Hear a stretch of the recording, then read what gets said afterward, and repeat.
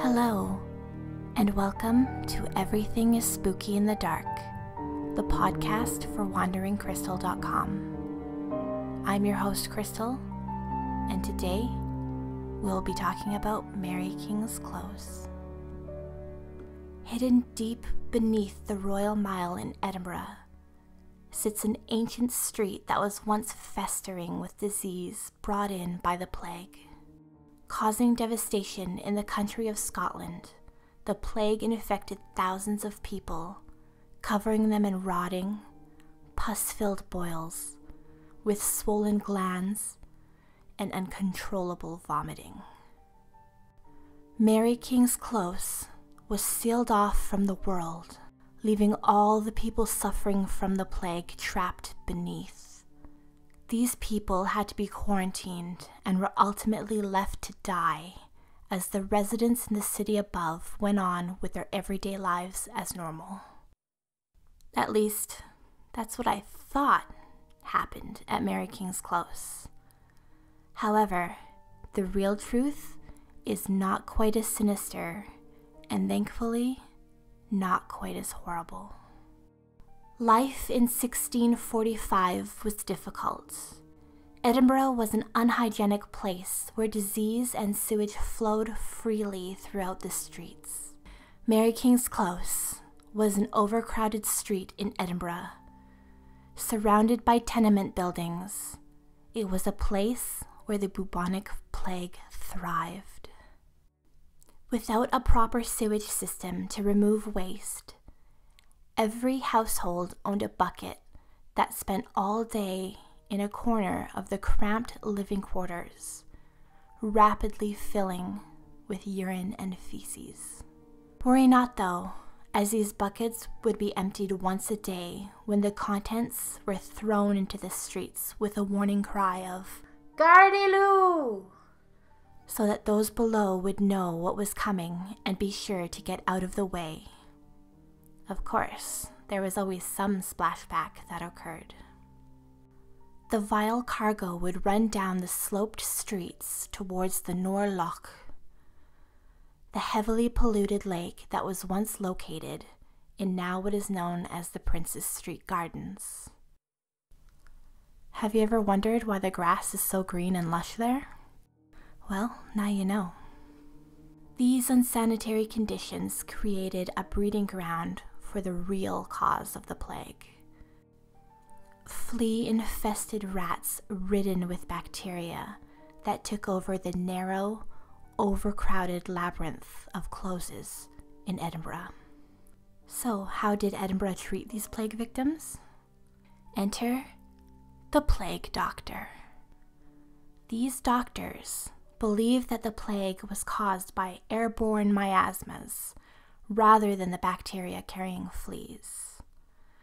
To combat this, they would dress head to toe in thick leather cloaks and bird-like masks filled with sweet lavender and herbs, protecting them from the infected air. Luckily for the plague doctors, this leather clothing prevented the disease-ridden rats from biting through and infecting the doctors with the plague. Can you imagine? I assume this means getting bitten by rats was a regular thing back in the 1600s. I never really thought about that until now. You know, just another day and 3 more rat bites. That was the norm. In the early stages of infection, the doctors were able to seal off the open wounds and boils on plague victims. These boils were usually located in the armpit or groin, and the plague doctors would cauterize the open wound by sticking a burning hot pole over it. This was incredibly painful, but the treatment was quite successful, as the wounds were now closed, and it wasn't as easy for infections and dirt to enter the body.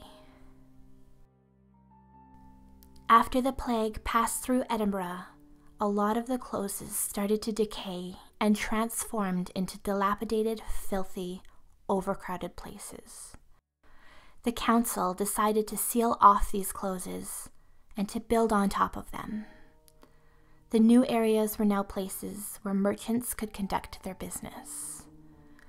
Some of the closes were destroyed, while others stayed intact and were used as a stable ground to support the new buildings above.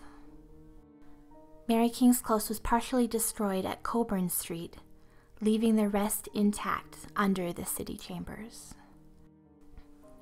Before Edinburgh destroyed each close, including Mary King's Close, all of the residents living within these streets moved out, leaving no one behind. Plague victims were taken care of in Edinburgh, and the stories of those suffering from the plague being sealed off from the world below were just rumors. Nowadays, the real Mary King's Close operates as a tourist attraction, which takes tour groups down below Edinburgh and allows you to almost step back in time to see what life was like in the 17th century.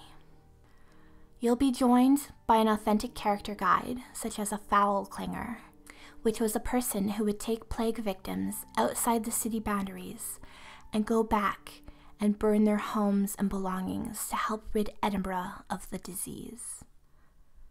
Be ready to leave the modern world behind and step into the dark, narrow close to experience what life was truly like. You'll get to see how tiny the living spaces really were, and you'll get to see the sewage bucket. You'll be able to walk through areas that held cattle and enter rooms that are still lined with toxic wallpaper, which was created with the use of arsenic. Don't worry, it's not enough to harm you if you don't touch it. Now, before I release you back to your current reality and away from the history of Mary King's Close, I must tell you the story of Abandoned Annie. With such a dark history and so much death, the story of ghosts always tends to become entwined with the real history that plagues historic sites around the world. Mary King's Close is no stranger to paranormal stories either.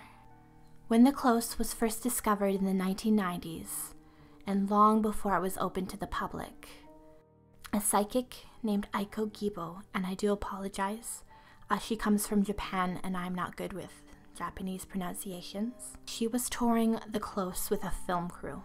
Aiko claims that she spotted the spirit of a young girl who said she had died from the plague. This young girl said she had been abandoned by her family and was searching for her mother. This prompted Aiko to purchase a Barbie doll donned with tartan for Annie. This Barbie now sits in a room deep within the close.